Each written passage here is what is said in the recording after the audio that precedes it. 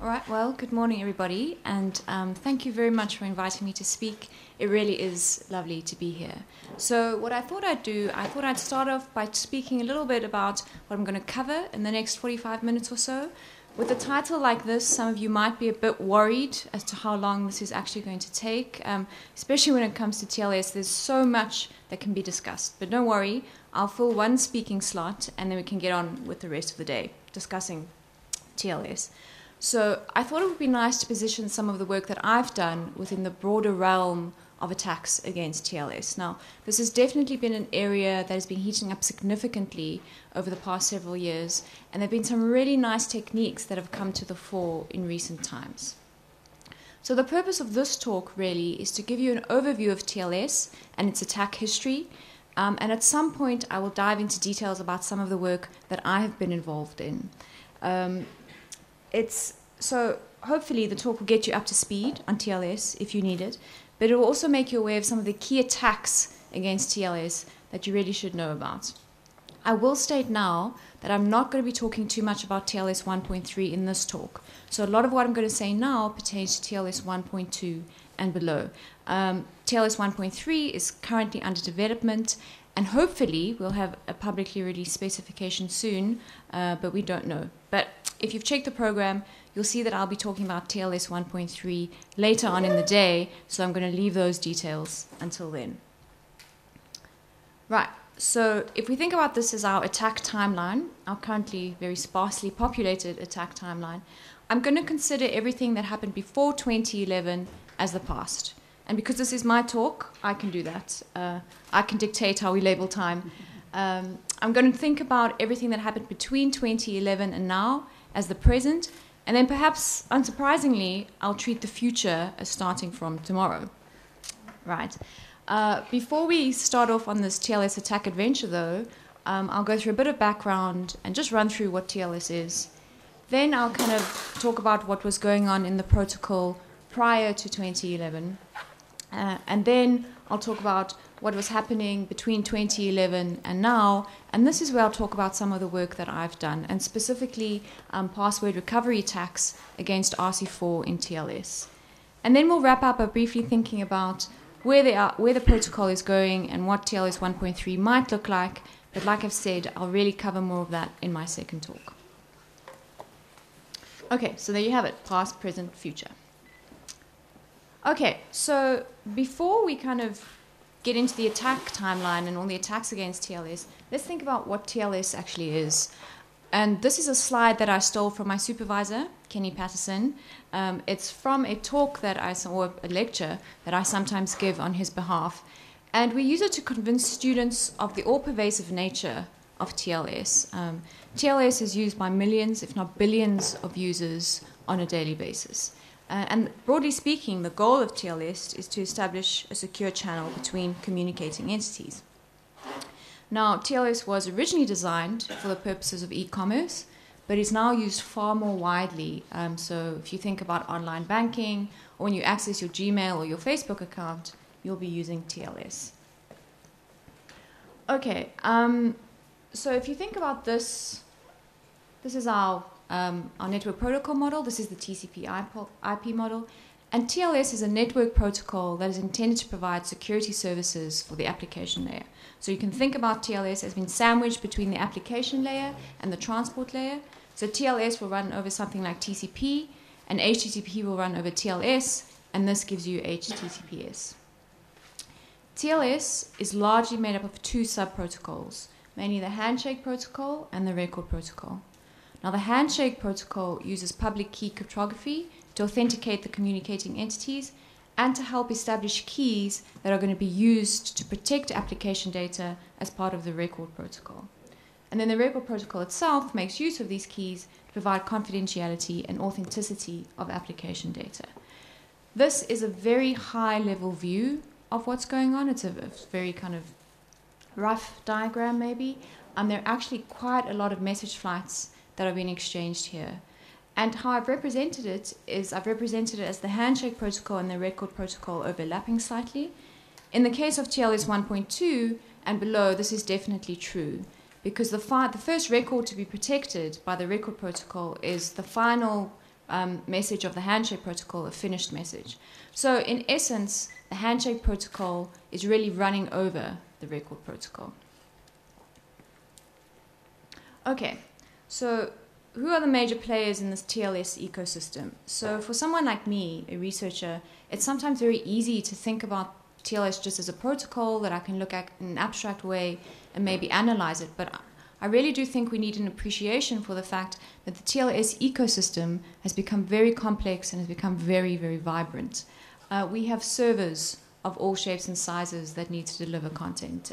We again have clients of varying shapes and sizes. And if you think about opening a browser on your phone, that browser acts as a client wishing to connect to a server. We also have certification authorities, right? That they are responsible for the issuance of trusted digital certificates.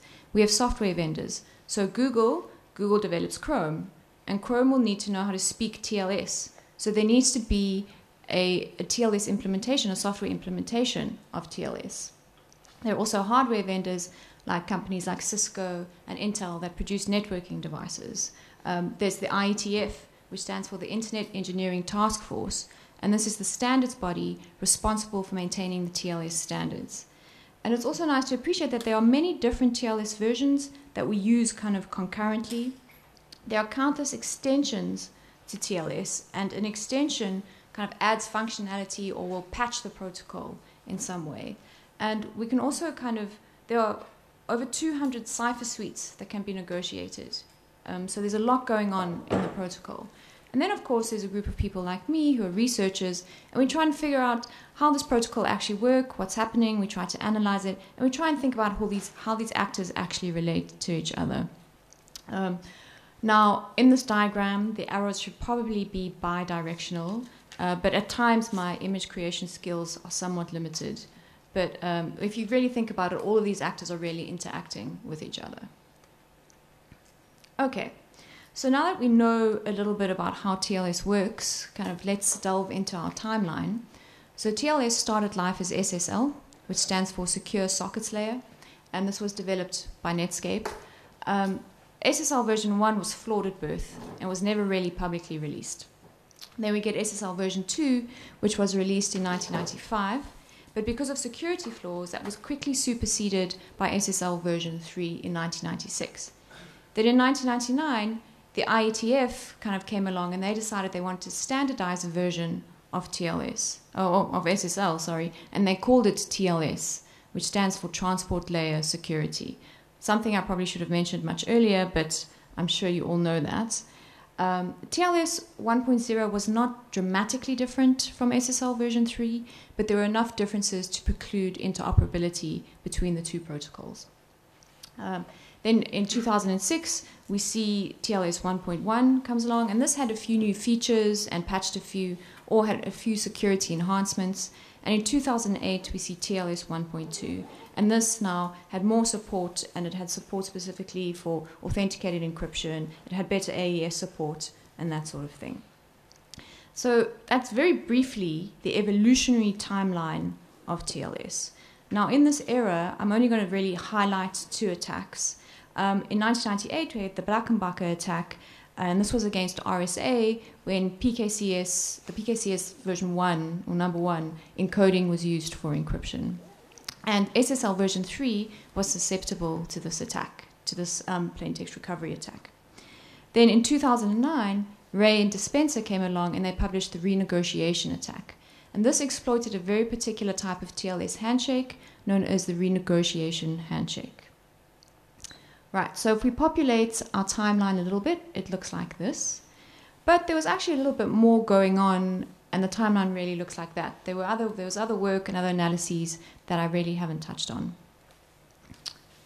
Right, okay, so I've included this slide to give you an appreciation for the fact that all of these versions that I've just been talking about of SSL and TLS are currently being used concurrently, really, as part of this ecosystem. And this was according to SSL Pulse. And you can see that TLS version 1 is still the most popular. Right, so moving swiftly into the present. And we're going to see an explosion of attacks against TLS. And in 2011, Duong and Rizzo published the Beast attack. Now, this was an attack that targeted SSL version 3 and TLS 1.0. And it attacked CBC encryption. And what the attack did, it actually introduced a few really nice techniques for attacking TLS. And we actually make use of those techniques in our attacks. And you'll see that a little bit later. Then in 2012, the same authors published the Crime attack. And Crime exploited the way compression happened in TLS. So it pretty much made use of a compression side channel to recover plain text. It's not really since the double menace of Beast and Crime that we see a highly concentrated effort by the academic community to start analyzing TLS and to start breaking it. In 2013, we see the very clever Lucky 13 attack by Alfredon and Patterson, and this was a timing attack against TLS. It made use of a timing side channel to kind of re-enable a padding oracle that could be used to recover plain text. And then in that same year, we see the RC4 attacks against TLS by Alfredon et al. And what they were doing is they were targeting cookies in TLS when RC4 was used as the main method of encryption. And in 2014, we see the cookie cutter and the triple handshake attack by Bar-Ilan et al.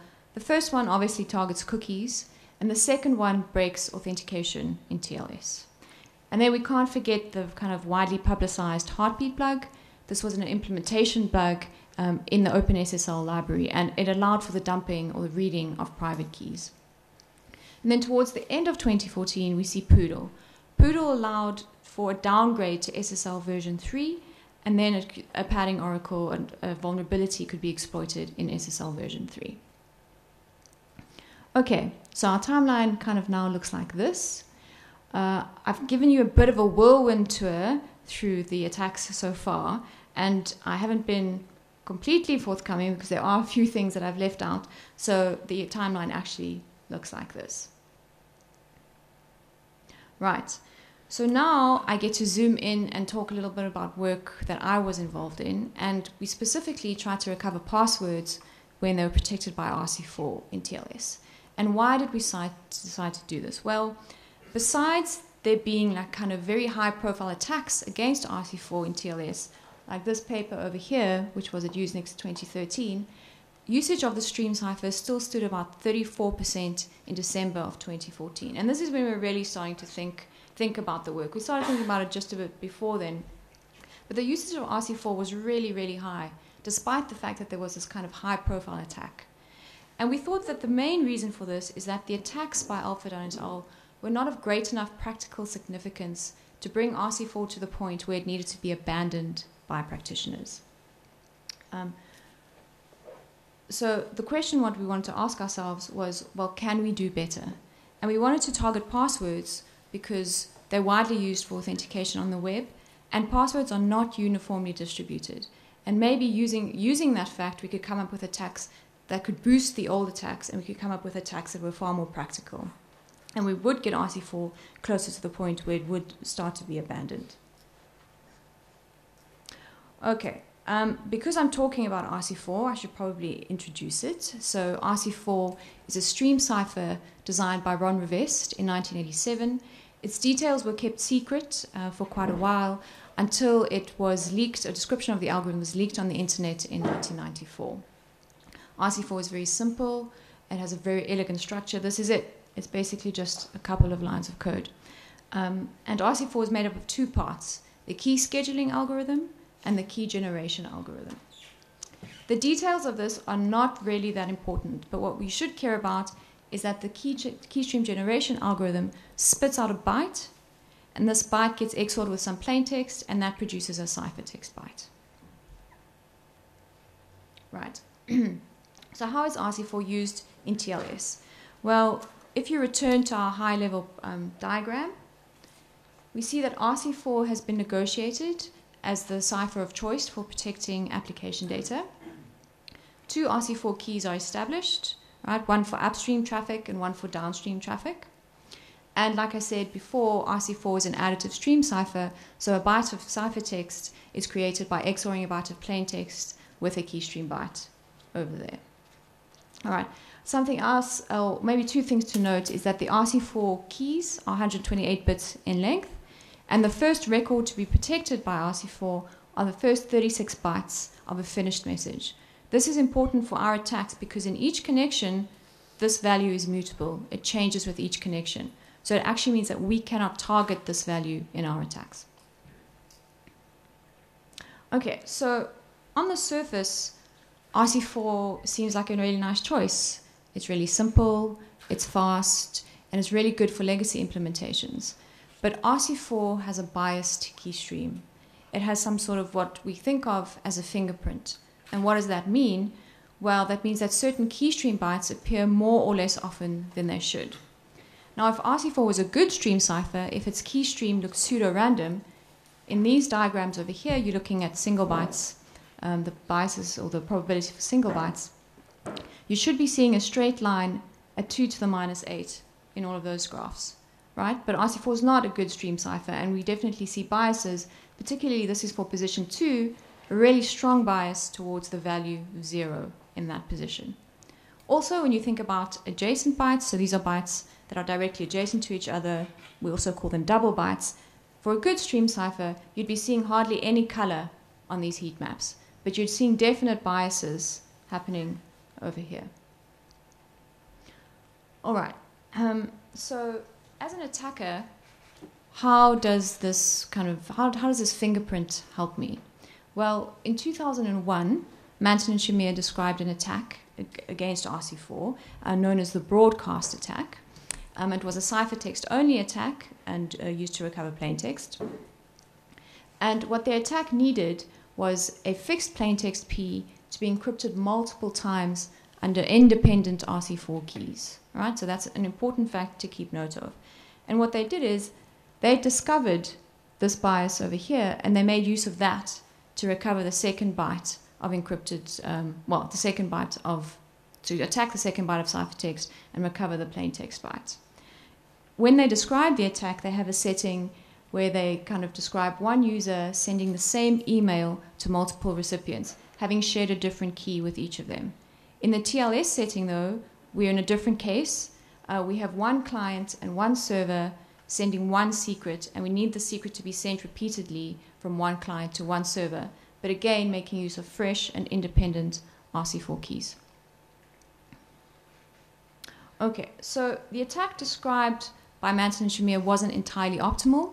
What you really want to make use of is an optimal Bayesian procedure.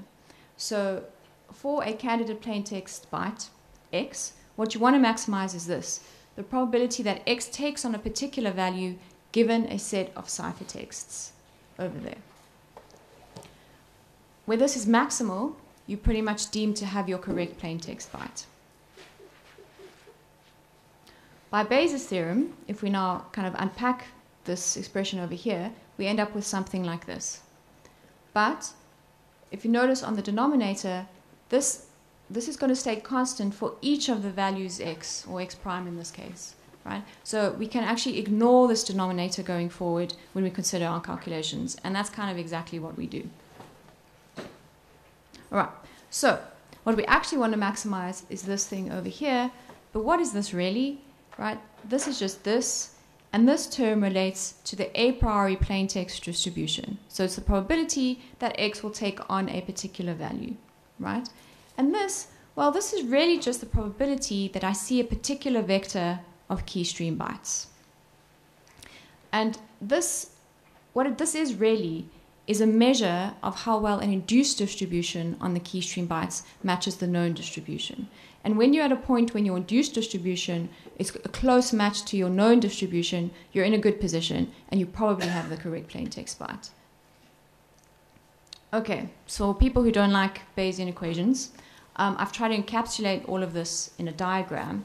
So for a fixed for a byte R, what we do is for a candidate plaintext byte X, we XOR this value with the relevant byte in the ciphertext. So these are our kind of independent ciphertexts, our S-independent ciphertexts. So what this is, it yields an induced distribution on the key stream. Now what we want to do is we want to match this to the known distribution, because we know that RC4 has a particular distribution that its key stream does. Then what we do is we combine this with our a priori plaintext information, and this spits out an a posteriori likelihood of X being the correct byte. And where this is maximal, right, we deem to have the correct plaintext byte. So in their work, Bar-Ilan et al. Wanted to target cookies using this procedure. And they did exactly this, but they implicitly assumed that the a priori distribution was uniform. And maybe for cookies, that's actually not such an unreasonable assumption. So what they did is they built up a detailed picture of the distribution of the RC4 keystream bytes in the first 256 positions. And the reason they wanted to look there is because that's where the biases are the most interesting. They found some known biases, or they confirmed some known biases, and they also found some new ones.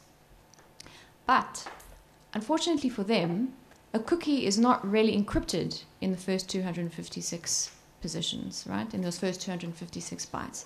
So although you have these lovely RC4 biases, you can't really use them. So what they had to do is they had to use a different set of biases known as the Fluer-McGrew biases, and these are for double bytes. And this is a bias that kind of periodically repeats in the RC4 key stream. Now that attack needed 2 to the 34 encryptions, which is kind of not great, it's a bit high. And it generated large volumes of network traffic and needed about 2,000 hours of wall clock time to complete. So it wasn't really practically significant. So the question was, well, can we do better by looking at passwords? And like I said, we wanted to attack passwords because they are widely used for authentication. And we know that passwords are not uniformly distributed. And maybe making use of this a priori distribution information would help boost our attacks so we can come up with something more practical. So we know that users routinely choose bad passwords, with passwords like 1, 2, 3, 4, 5, 6 currently being counted as the most popular, right, in leaked data sets. And another thing is, because they are leaked data sets, we can use those for our a priori distribution information. And that's exactly what we do in our attacks. Another thing we wanted to do was to kind of reframe the problem. Instead of thinking about recovering one byte, we now wanted to recover several bytes of an RC4, or of a password at least, so several characters of a password. So we started thinking in the multi-byte framework instead of just single bytes. So again, we wanted to maximize this, but now X is an n-character password, and this now is the probability that I observe a particular matrix of key stream bytes, right? But we have a bit of a problem, because how do I actually determine this? This is for n bytes of the RC4 key stream. I have information for single bytes in the RC4 key stream, and I have information for double bytes in the RC4 key stream. But even computing the double byte bias information took us about 9 days, and it was computationally quite intensive. I think we used about 512 cores to do that. So if you want to think about doing this for more than 2 bytes, for n bytes, it really is computationally prohibitive. So we have a problem with kind of coming up with this term. So what we did is we used approximations, and we attacked it via 2 avenues. And we thought, okay, well, let's assume that all keystream bytes behave independently, right? So we can just really use a product distribution, or we can assume that a keystream byte is really only affected by the byte directly adjacent to it. And this allows us to use our known double byte probabilities together with our known single byte probabilities. So we approximate this difficult term for us, which is for n bytes, kind of using the bias information that we know. Okay, again, this is it in pictorial format. Here again are our S-independent ciphertexts. And now we're looking at n bytes and not 1. We take a candidate password and we XOR this with the relevant portion of the ciphertext. This yields an induced distribution on n bytes of the key stream. I want to try and match that to the known distribution. I don't have the known distribution, so I come up with an approximation for this measure. I combine this with the a priori password information, and this spits out an a posteriori likelihood of X being the correct password. All right, now something that I've kind of glossed over here, or been guilty of glossing over, is the fact that we don't run through each possible password candidate. I mean, there would be too many. So what we do is we have a dictionary of n possible passwords for which we have the associated a priori distribution information. And we get that from leaked password datasets. So maybe this is actually a good point to point out what's different between our attack and the attack by Bar-Ilan et al. we now are looking at n bytes instead of just 1. Also, in the password setting, if you think about entering your password, there's this factor called the rate limiting factor that we need to account for. So that, when you enter a password, you have a certain number of attempts before you're locked out of account. So we had to think about that as well. We used a dictionary of size n. We also had a choice of, well, do we use our single byte estimator or do we use our double byte estimator? Again, we needed S-independent ciphertext. And something that was very important for us to think about was password guessing attacks.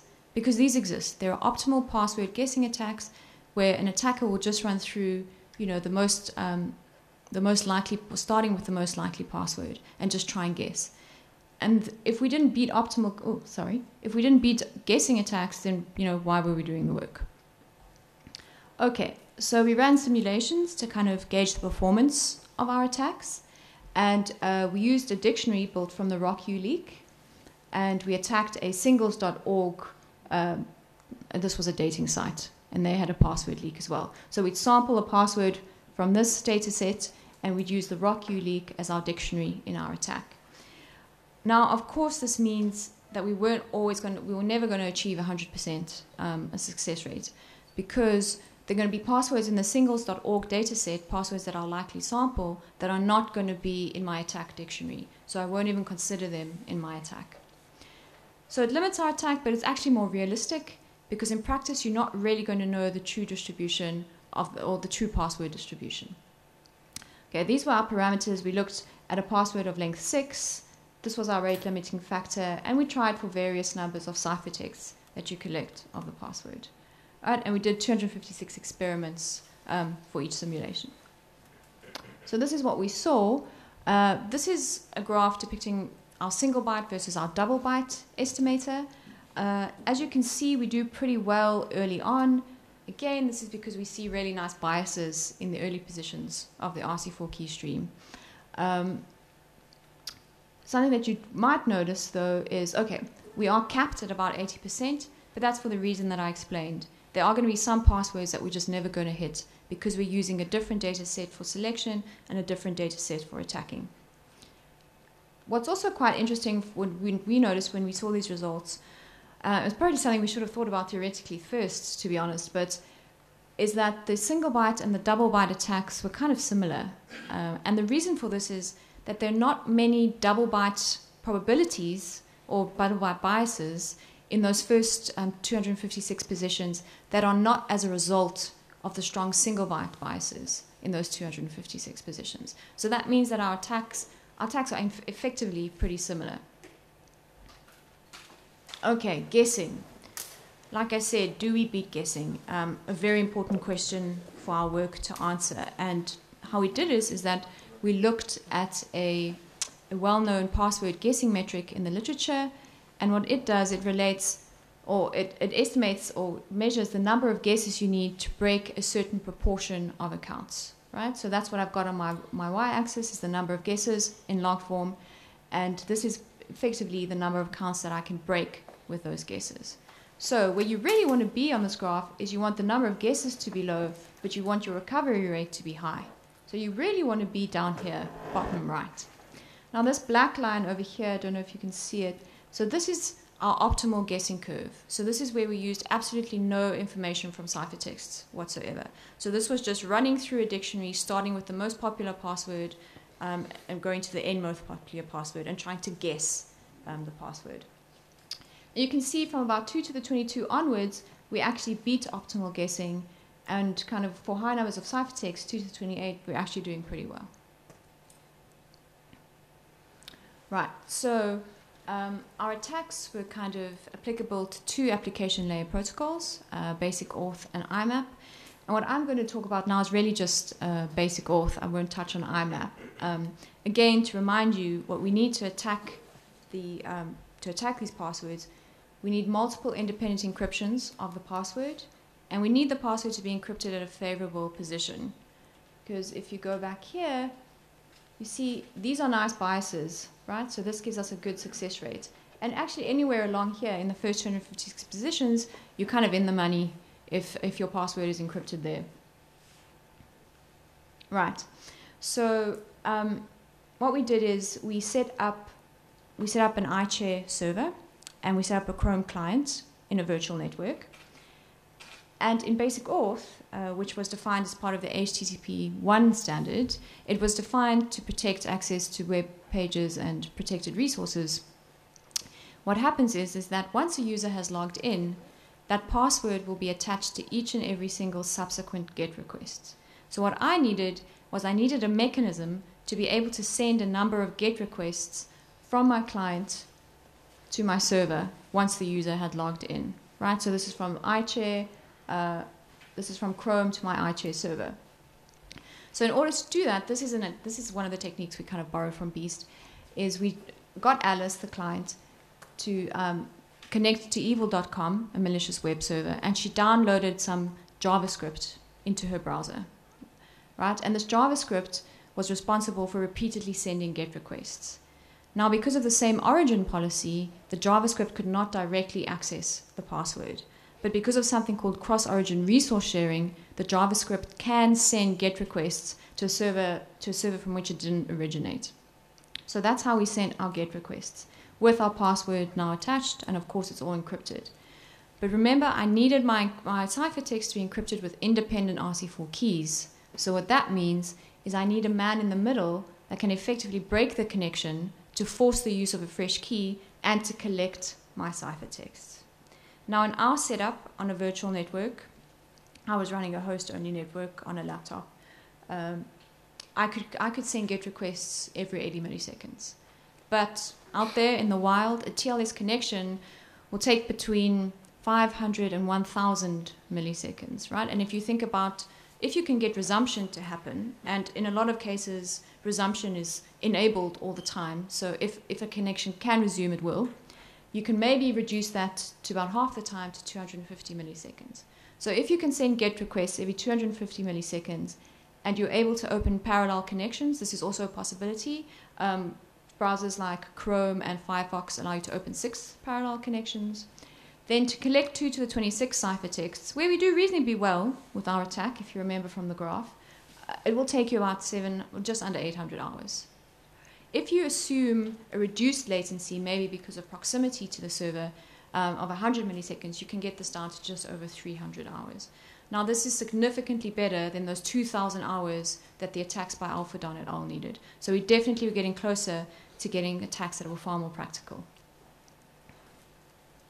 Okay, so the RC4 story kind of has a happy ending. By the time I presented this at Usenix last year, RC4 had reduced, the use of RC4 reduced to about 12.8%. And it's reduced even further still today to about 2.4%. So that's good. It's good that people are not using RC4 anymore. And hopefully, you know, the work that we've done has helped to contribute to this state of affairs. All right, so that was my zoom in. And now I'm going to zoom back out again so you can relax. There's no more stats for a while. And so we get back to our timeline. And of course, there were attacks that came after ours. There was the Freak attack, and the Freak attack allowed for the downgrading to 512-bit export crypto, particularly for RSA keys, which could, you know, be factored. Then you get the Bar Mitzvah attack by Manton. This was another attack against RC4, but it used a different weakness, kind of a different bias. It used what's known as the invariance weakness, which creates an L-shaped pattern in some keys. Then there was Logjam, again downgrading to 512-bit export crypto, but this time now for Diffie-Hellman. And then they also explain in the paper nice ways of, for 512-bit Diffie-Hellman, how you could kind of find the discrete logs. And then there was more RC4 work by Van Hoof and Piesens, and this was at Usenix last year. And I think they also looked at WPA, but they did TLS too, and they used a different set of biases to start attacking cookies in TLS. Then, of course, later you'll hear about the attacks by Thibault and colleagues. And then there's Sloth, which came, I think, early this year, or was it towards the end of last year? You know, kind of exploiting the use of bad hash functions in TLS. And then there's the Drown attack, which you'll hear about a bit later. So our attack timeline now looks like this.